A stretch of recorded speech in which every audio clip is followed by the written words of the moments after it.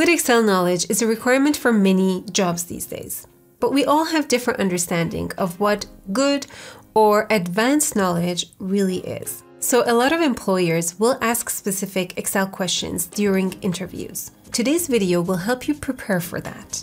To give you some context, some time ago, I asked the community to share which Excel questions they got when applying for jobs.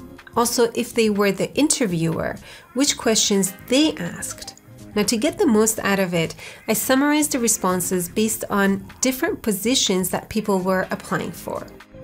The result was really surprising. So I expected the obvious VLOOKUP or what does the dollar sign mean in style references, those type of questions, but that wasn't the most common question.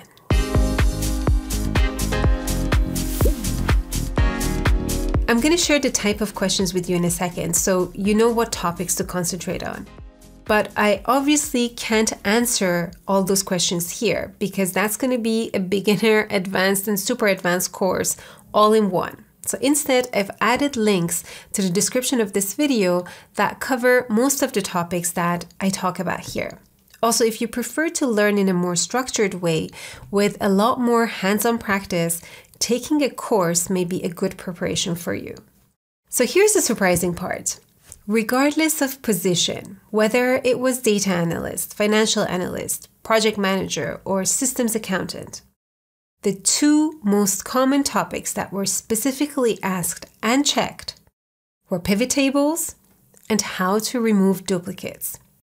Now, this was then followed up with the lookup functions, specifically VLOOKUP, and then some ifs, count ifs, average ifs questions, and nested if functions. There was an emphasis on the nested part, so not just if functions, but nested if functions. Okay, so these topics are topics that you should definitely master.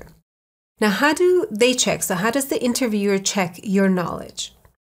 Well, usually it was a combination of an indirect check and a direct check. So indirect is, for example, this question. What's your experience using Microsoft Excel to manipulate and analyze data?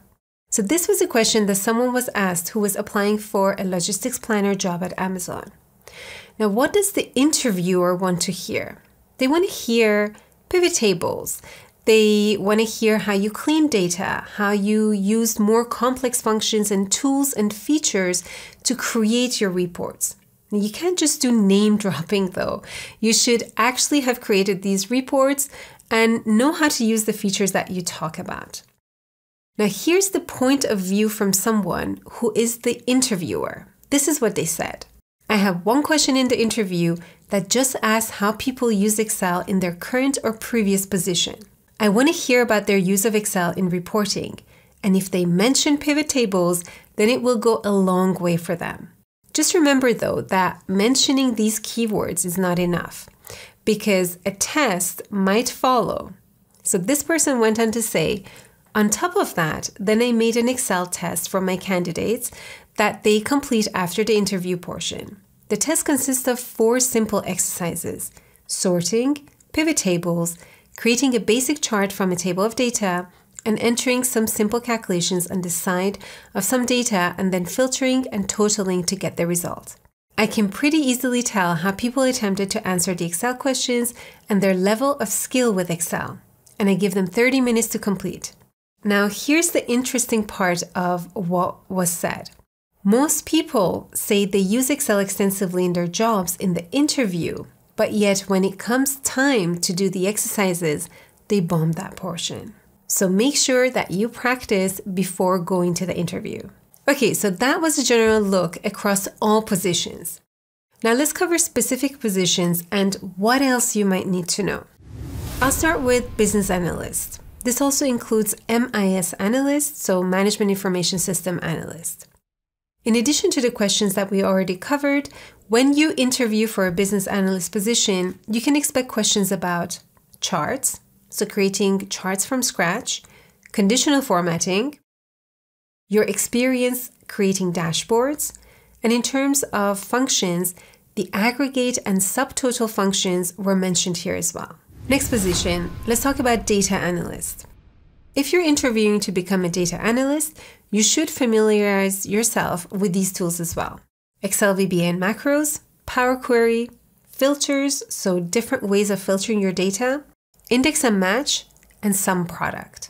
If you can also talk about how you use XLOOKUP or other new Office 365 functions, you're going to get bonus points. Now, as an example, one person said, who was applying for a data analyst position that required a minimum, I think, of 3 years experience. They said that they had to know the difference between ActiveX and regular buttons. So I assume what they mean with regular buttons is the form control buttons. They had to know or explain the use case for arrays and also explain the sum product function. So now let's take a look at the financial analyst position. So in addition to the 5 topics that I mentioned at the beginning, which were pivot tables, removing duplicates, VLOOKUP, SUMIFS, and nested if functions, as a financial analyst, you should expect questions also about Power Query, simple VBA and macros, and date functions. Okay, so now let's take a look at more senior positions. So positions like team lead, finance manager, or HR manager. Here, I was actually surprised at the Excel knowledge that was expected. So in addition to pivot tables and the 4 other general topics that we took a look at, there was emphasis on Power BI, Power Query, and surprisingly, in a lot of cases, advanced VBA knowledge was required. So just to give you an idea, a team lead position that required over 10 years of experience needed to answer difference between match, index, and VLOOKUP, questions on different if conditions, how to debug errors on a VBA code, and loop function in VBA. Another one applying for finance manager job was asked questions about Power BI and Power Query, and another person was asked, what are the 3 drawbacks of VLOOKUP? And how would you look up a combination of 2 fields using VLOOKUP or index and match? Now, I have many videos on index and match on the channel. I've added the link together with other relevant videos that can help you with your interview questions, also to the description of this video. If you'd like to go from beginner to advanced on a specific topic, for example, VBA or Power Query, you can also check out my complete courses. We cover many examples and you have lifetime access, so you can always come back to them whenever you need. Okay, so that wraps up the most common Excel interview questions that you might get. Thank you so much to the community for sharing your experience with me so that I can share it with you. Basically, by practicing regularly and going through these questions, you'll be prepared for your next interview. I hope you found this video useful. Please do give it a thumbs up if you did, and consider subscribing if you haven't already done so. Many thanks for watching, and I'm going to see you in the next video.